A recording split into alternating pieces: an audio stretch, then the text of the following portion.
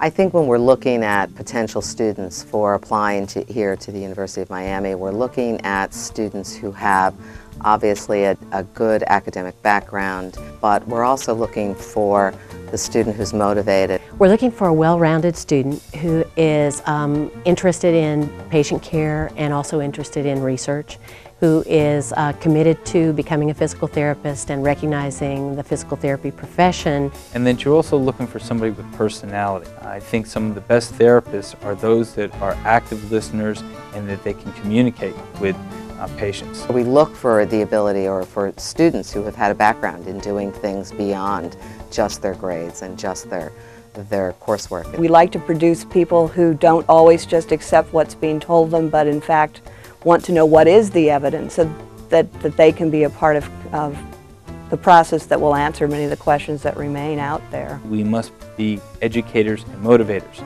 so that the therapist today has to, as quickly as possible, not only know what to do for a patient, but they must educate that person on how they can help themselves, and then they must motivate them to do so. Financial aid or financial assistance is always a primary concern. We here at the University of Miami have graduate assistantships for almost all of our students. They are competitive.